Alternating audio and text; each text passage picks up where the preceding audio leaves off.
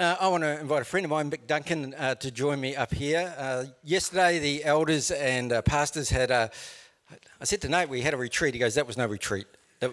That was a day's work of planning and mapping and looking forward, and it was a good day. And we invited Mick to come along and just sort of support us as we did that we didn't get lost in our own thinking, someone external to make sure that we travelled okay. And it was a great day, and looking forward to sort of unpacking some of that over the next little while. And I said to Mick, well, while you're in town, do you want to come and stay an extra day and help us out on a Sunday? And he said yes. So it's a real privilege to have Mick here. Mick's served in Baptist churches. He served in Baptist roles. His most recent role, well, when I first got here, you were a part-time regional leader. That's where we first had our first conversation. And then you took a step up and were the leader of the regional leaders. And now you're taking a step back and reassessing things. Yeah. Resettlement is your word, isn't it? That's right. Yeah. But Mick's going to share the word with us today, on the theme of authentic community with us. And I just want to pray for him as he comes to speak with us. So would you join with me? Jesus, we want to thank you that Mick has been able to join us today. We ask that you bless his words. We pray that we would be open to what you want to say through the scriptures today, and that we would notice where your Spirit is speaking. We pray these things in Jesus' name. Amen. Thanks. Hello, people. Hello. So for those who may not know, I currently live in Whanganui. So we relocated from South Auckland about 7 years ago. My wife Ruby would love to be here, but she has meetings in Auckland. So we have 3 children and 7 grandkids, and they all live in Auckland. From Wanganui to Auckland, going up the middle, it's a 6-hour drive. So Ruby is a potter. So she started, any potters in the room? She started pottery 7 years ago. And now Nadia Lim buys from her. So she's doing really well. On our property, there was this cottage, and I used it as a study. But when her pottery was going like this, she was selling more and more. I said, you have this, and I'll just be at the kitchen bench sort of thing, So, so we're in Wanganui East, and we've got a 1924 built house. So just a little personal intro from us, or from me. My title for this morning is Throw the Monkey Back. So could you just repeat that title with the person next to you? Throw the monkey back. Throw the monkey back, or throw back the monkey. And the text that, Clayton kindly gave to me in and around authentic community, don't you love this man? Look, I've got to know Clayton, I don't know, since you've got to New Zealand, really, and I find we click. There's something and he popped in the other day and he had coffee, and I just like this man. Don't like all men. But I like this guy. He's a good bloke. And I think this is my 5th visit to Northpoint. I think I've been here 5 times, all up, over the decades. So there you go. If you've got the ancient text, okay, I don't know if you have, but if you've got the ancient text that still speaks today, I'd like to read this passage that Clayton gave me. That's just, a pastor insider joke. Acts chapter 6 goes like this, verse 1. Around that time, as the number of disciples increased, the Hellenists, a particular people group, if you like, raised a dispute with the Hebrews, another particular people group, because their widows were being overlooked in the daily distribution of food. So there's a bit of unfairness going on here. So the 12, the leaders, called the whole crowd of disciples together. Listen, they said, it wouldn't be right for us to leave the word of God and to wait on tables. So brothers and sisters, choose 7 from among yourselves who are well spoken of and filled with the Spirit and wisdom. We will put them in charge of what needs to be done in this matter. We will continue to pay attention to prayer and to the ministry of the word. And the whole gathering was pleased with what they said. So that's where I want to leave it in terms of this text. Now, there's a scrap going on. Okay? There's an argument. There's a disagreement. When did you last have a fight with someone? Because I've been told you're a transparent group here by Clayton. Tell the person next to you what was your last argument. Go to it.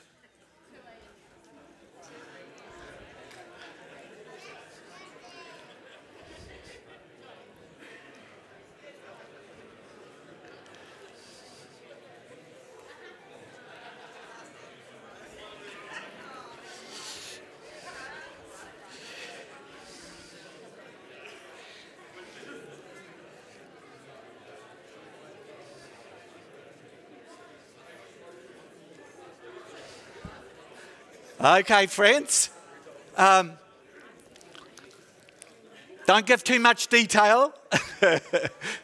I have another question by way of introduction this morning. Who do you often argue with? Now, don't share yet.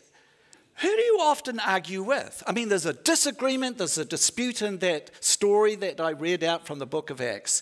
Who do you often argue with, and who do you seldom argue with?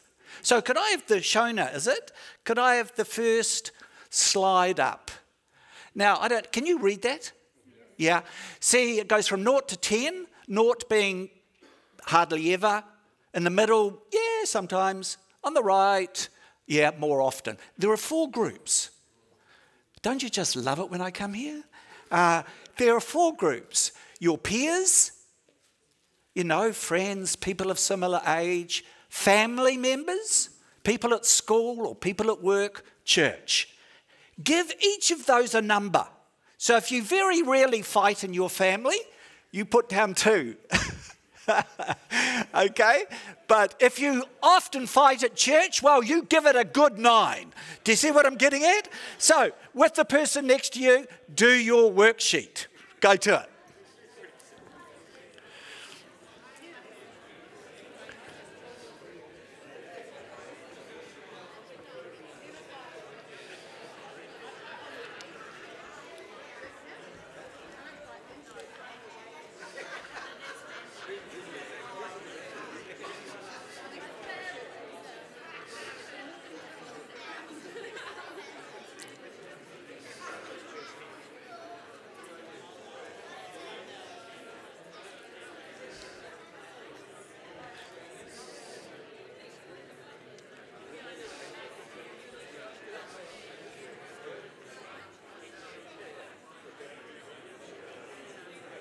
Okay, here we go.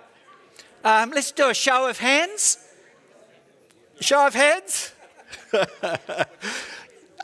You're good Baptists, you love to vote. Show of hands. Did you give a 2 for any of those groups? You don't have to say which one. Okay. Did you give an 8 or 9 above for any of those groups? Okay. Now, here's my third intro question. When you are in conflict, how do you respond? What's your go-to reaction? Okay. Shona, could we have the next slide up? Thanks.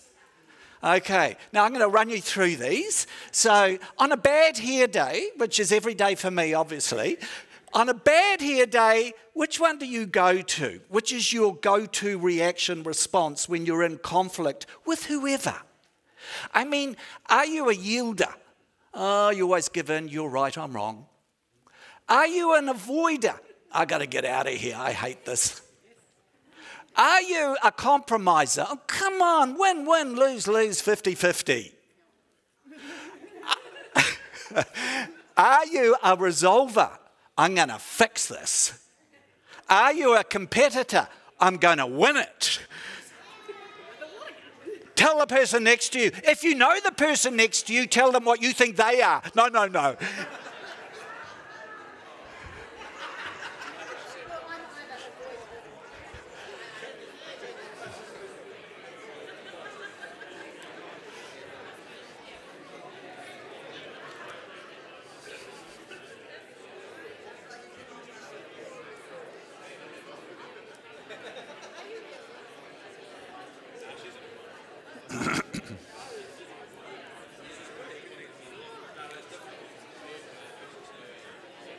Okay, friends, here we go.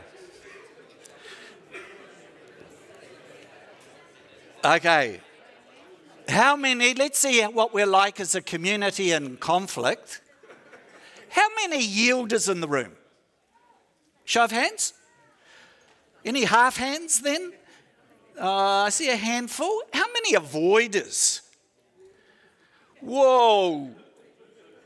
Yeah, that's Baptist. Okay. How many compromisers? Oh, nice. How many, people who just kind of want to fix everything? My wife is a fixer, How many fixers in the room? Okay. How many competitors in the room? Oh, okay. Now, here's a question I have. In our text this morning, keep that up, Shona. In our text this morning, which one was the response, the reaction of the disciples, if any? Yeah. I actually think the disciples or the leaders were none of these.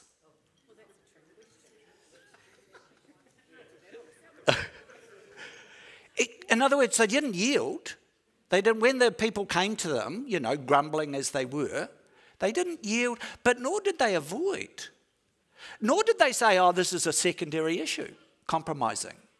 Nor did they actually fix it, because they asked others to fix it. Do you get that? They said, you choose, you do, you fix. They didn't fix it. But nor did they compete and say, oh, you're wrong. You know what I mean? They did none of these things. But don't get me wrong, they're all good. When is it right to yield? Well, when you're wrong. When is it right to avoid? When right relationship is sometimes more important than right opinion. When is it right to compromise? Well, when it is a secondary issue. When is it right to resolve it?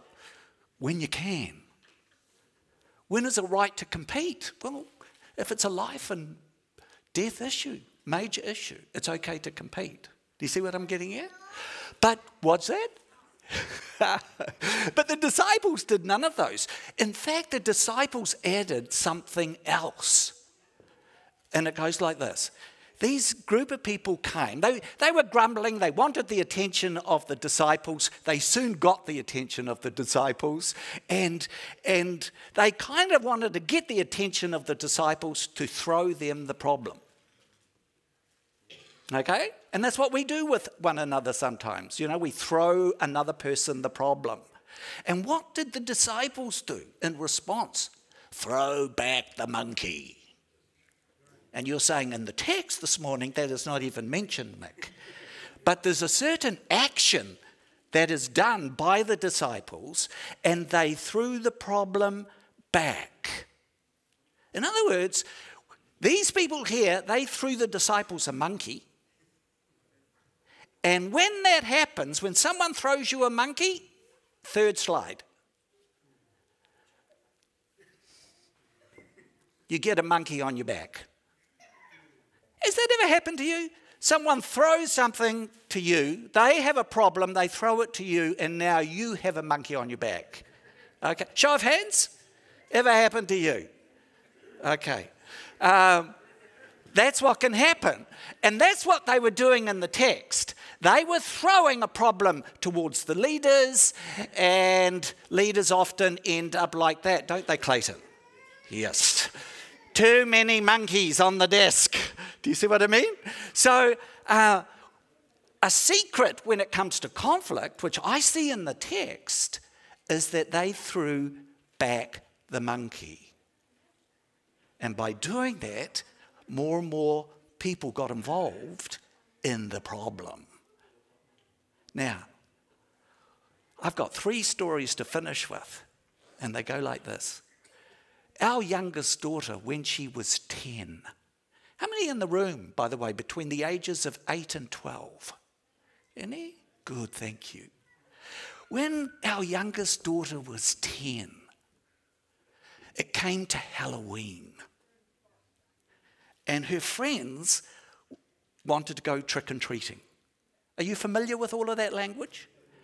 And her friends wanted to get dressed up, ghoulishly, and then go knocking on doors and trick or treat in the hope that they'll get sweets and candy. Okay? So our daughter Jo, at 10, comes to her mum and says to Mum, "Mum, should I do trick and treat? What do you think?" So she threw an issue at Mum. And then Ruby, my wife, she said back to Jo, "What do you think?" So she threw the monkey back. Do you see what I'm getting at? She threw the monkey back. Jo got really upset. And she said, "I want you to tell me what to do. I want you to sort it. What should I do?" And Mum said, "I'm not going to tell you what you should do. What do you think you need to do?" So she threw the monkey back. So what Jo eventually decided was that she would go with her friends but wouldn't do the door knocking bit. Do you know what I mean? But it's throwing the monkey back. I think we need to do that more with our children.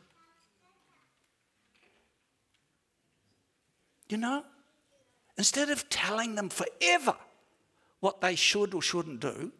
There's a place for telling children at times, but I just sometimes think we can overdo that. Would you say yes to that? Children, would you say yes to that? If you were listening. Here's my second story. So as Clayton said, I've been involved in national leadership role and all that kind of stuff.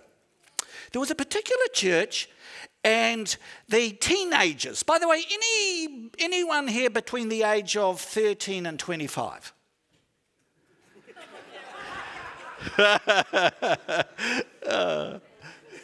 13 and 25, teenagers and young adults. Get this. They came to the leaders of their church and they threatened that a lot of them would leave.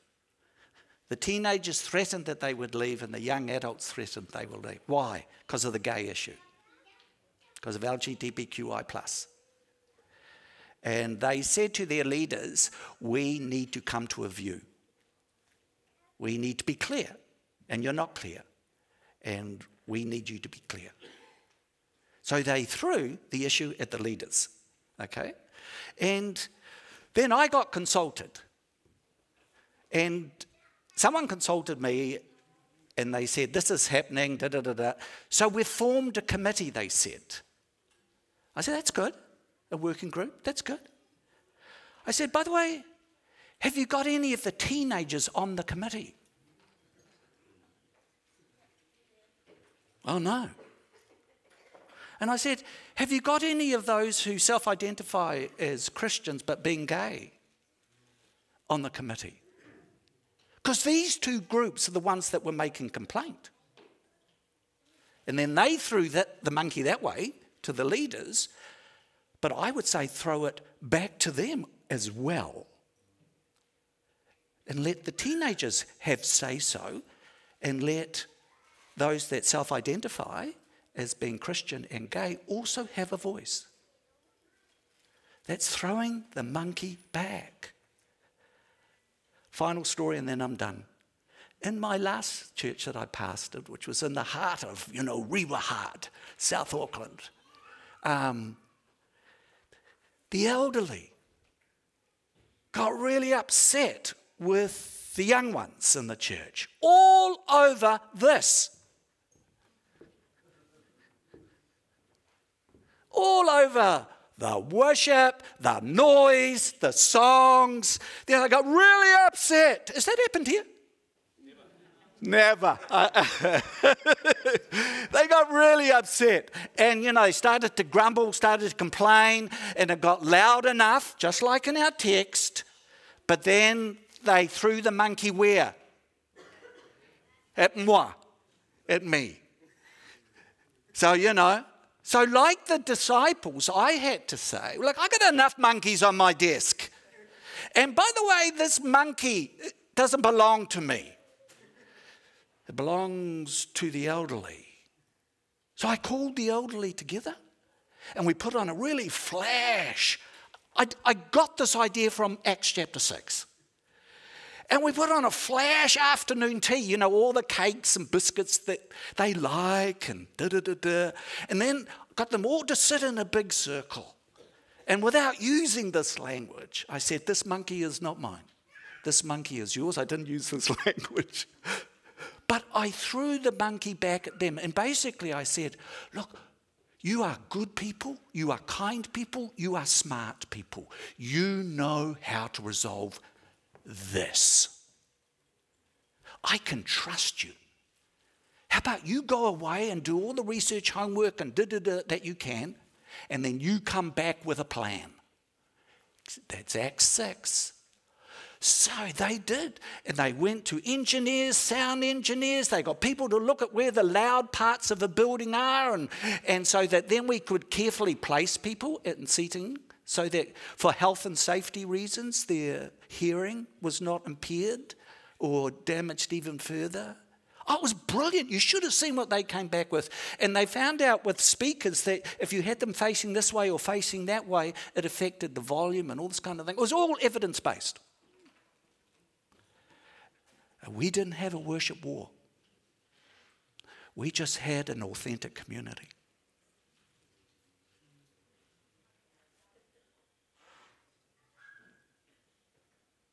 I did my PhD in a person called John Wesley. And he was an evangelist. And he would tell those who self-identified as not being Christian, he would, unashamedly talk about Jesus. And at one stage he got a letter from someone, how can you prove that there's a God? And John Wesley wrote back, come and see us. Did you get that? Come and see the 10-year-olds who can also be decision makers. Come and see us and the teenagers here in this church and the young adults and how we interact over complex issues. Come and see us where the elderly are respected and honoured and invited to participate. Come and see us. That's what he said. Come and see us. A beautiful, authentic community where everybody gets to have say-so. Do you like it? Do you like it? I like it. Tell the person next to you, what did you like about that? Go to it. Go to it.